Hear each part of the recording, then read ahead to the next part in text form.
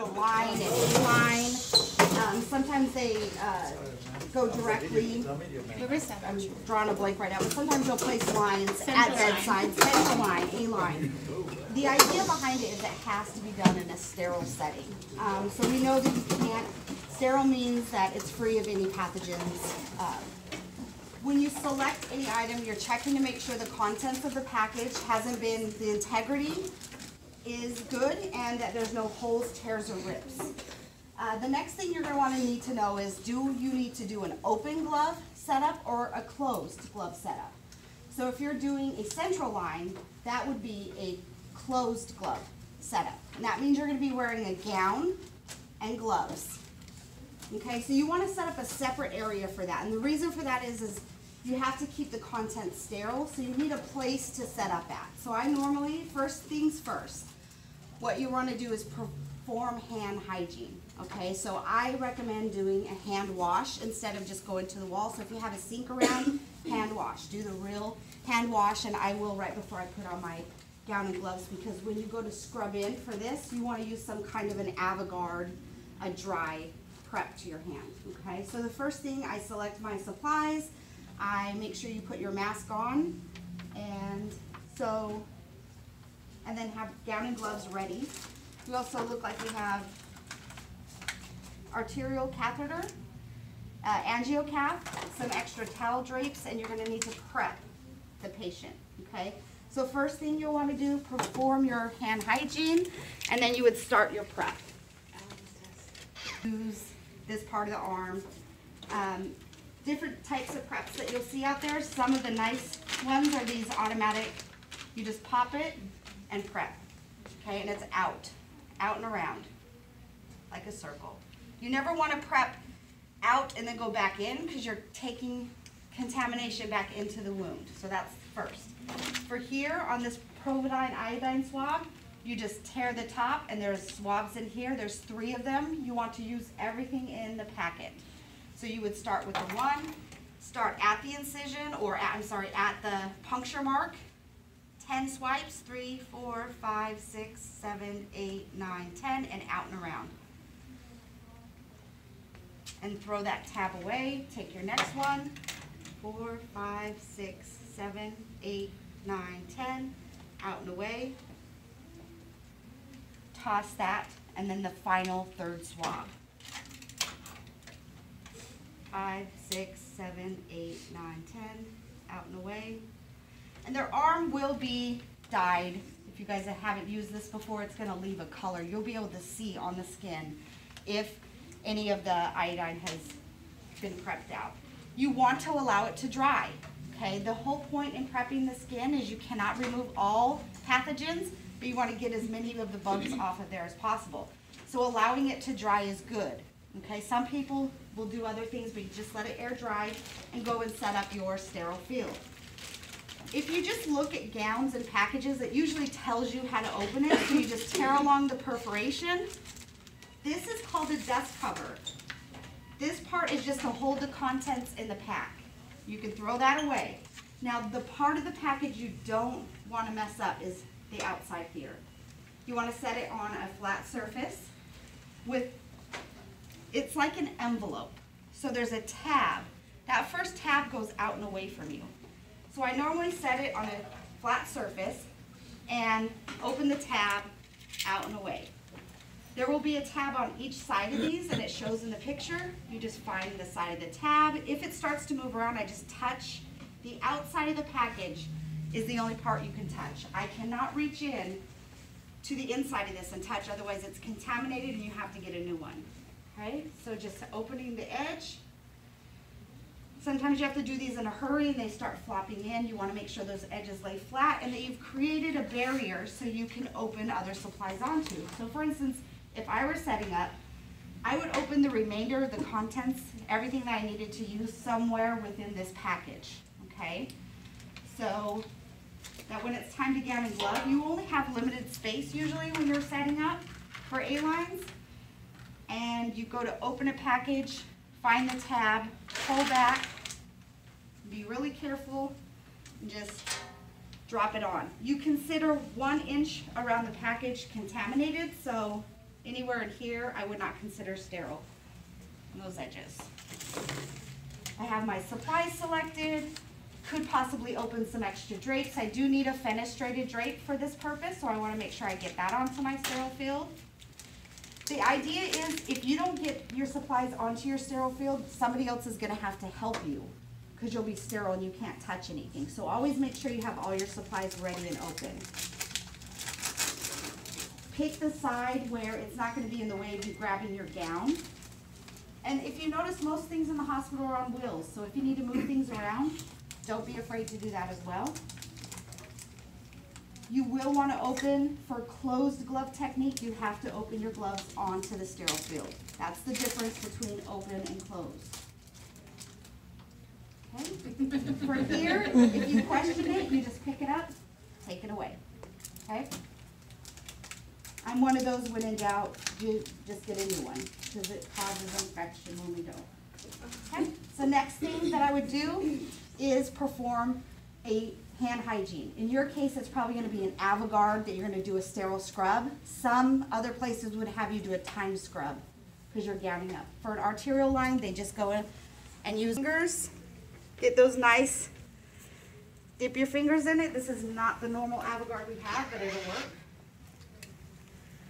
And then what you're doing is you are prepping the skin of your arms up into the elbow so that you can don your sterile gown. So from here, you don't usually have somebody spin you, right, for the gown? We're going to show them how to do that. Perfect. Yes. So from here, you will need someone to tie you up. So I'm going to have Mrs. Foss come behind me once I get this gown. We're going to tie her up. And tie me up. So the idea is when you go to grab your gown, you guys really slow, because if anything falls off, it's no longer sterile. Okay, so sometimes if things are in the way, I just move out of the way, open the gown, let the front of it fall forward and swim into it and just wait. Your nurse or somebody will come by and tie the back of your gown. So what she's doing is taking the Velcro pieces at the top. She will Velcro. There's a tie on my left hip and there's a tie on my inside right hip. So she has to reach inside that gown, tie those two together, and then I can approach my sterile field. Once that's done, Hold on. Sorry. I don't know why I was having trouble. my distance from everything so I can get gloved up. The idea is your hands are not allowed to come out of the cuff. They should stay below the cuff, but you do have to prepare your gloves. So this is the fun part. Yeah, we'll do the last part when she's done. So opening up a package when you're close gloving, doesn't matter how the package opens, you just need to get to your glove because all the contents right here are sterile. Closed glove. I call this the lobster claw. I just get my two little fingers there, pinch the edge of the glove in here, and it's thumb to thumb. I'll walk over here so you guys can see. I'm pulling this edge, pointed the glove to my thumb. My thumb's here. I can use those right there. This one? Mm-hmm. Perfect. So if you mess up, the best thing is if people know how to open sterilely. Can you open that side? It doesn't have to be back in sterile. That's sterile. The inside sterile. Yeah. The inside sterile. So from here, thumb to thumb, pull out, up and around, and you kind of have to force your hand much better than I did. in. Now, all your fingers don't always go in perfectly the first time. It's okay. You can still glove your next hand. Thumb to thumb.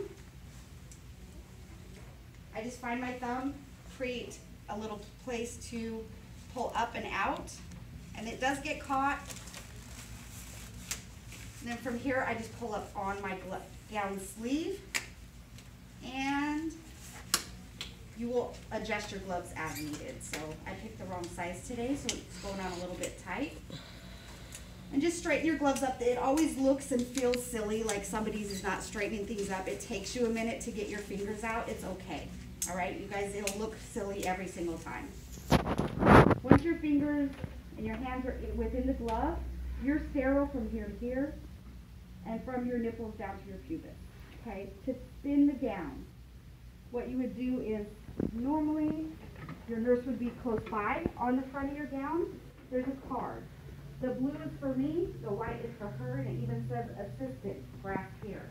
So I know I can touch the blue. I take and hold the tie on my left side, and I pass the turn card to the assistant, and she's going to walk around and hand me that tie. Now for this instance, she would just pull that tab off and pull it away because I don't want the tab or the paper back. And you just tie yourself in. I'm sterile. I can walk up to anything sterile, and now I can prepare my sterile field on the patient. These, if you ever have little pieces of paper and stuff in the way, just work around it. The idea is that I don't touch non-sterile. So this is a fenestrated drape. Fenestration means there's a hole in it. So you just find your drape, open the hole, open the drape up, tuck your edges of your hand, and place it over the area you're working on. So from here, this area I can work at safely, okay? Then you're gonna select whatever supplies you're using, and you can either move it to the drape or close by and work with your supplies from here. That is your closed glove technique for gowning and gloving, okay? Does anybody have any questions?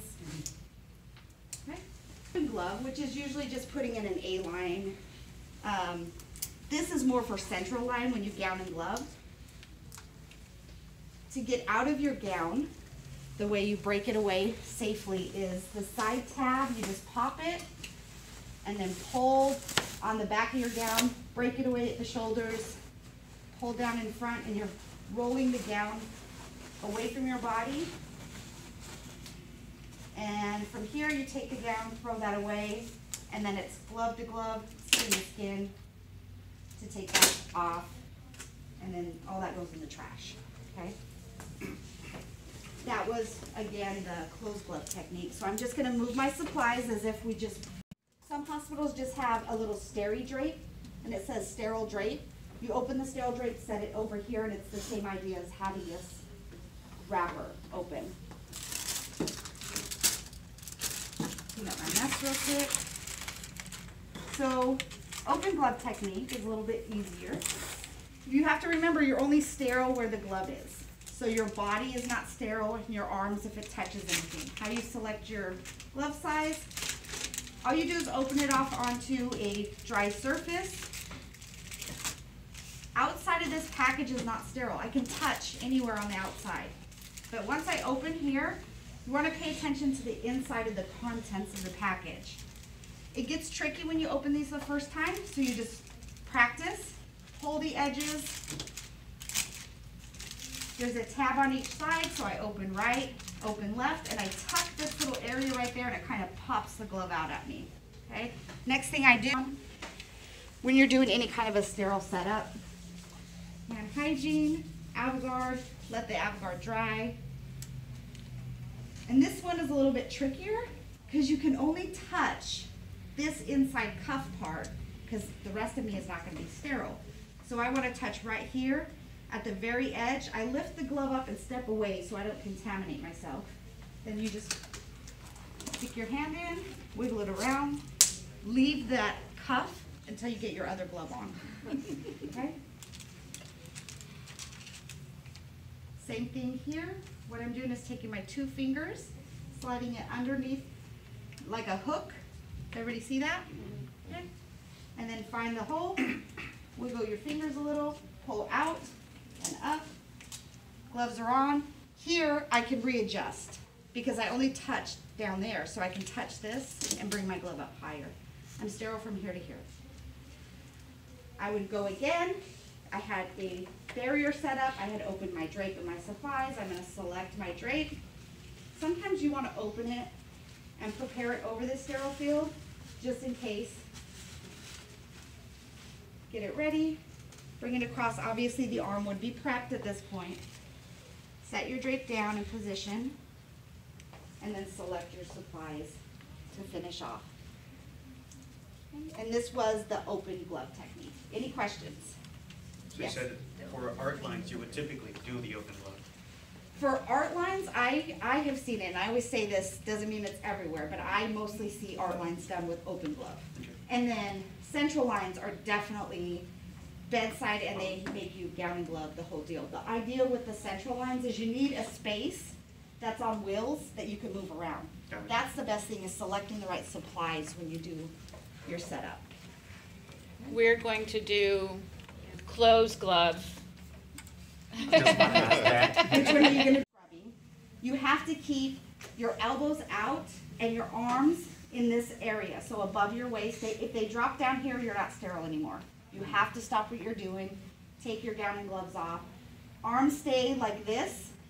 I always say I have a bellyache. Once my gown is on, now right now I don't have a gown on, so I couldn't do this. This is not acceptable, because I'm touching. If I have a gown on, where did I go? I threw it away. Let's just pretend that this didn't happen. Let's just pretend.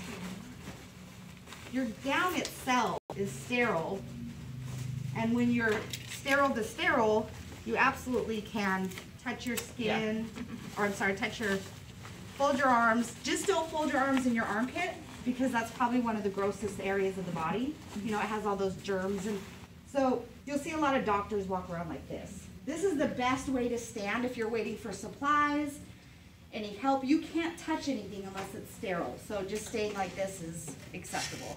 You're sterile from your fingertips to your elbow, fingertips to elbow, and there's an imaginary line from here down to your pubis. Okay? Yes. So the reasoning for that, if you're not actually touching anything, if it goes below that, the You're pubis area? contaminated, and it lets others in the healthcare field visually know, you can't touch something that's sterile because you're contaminated. So if I'm in a room and I still have a gown on, my arms drop. It's kind of like a universal sign for us. We know that you're not sterile anymore. This tells me I haven't broken sterility and I can touch sterile items.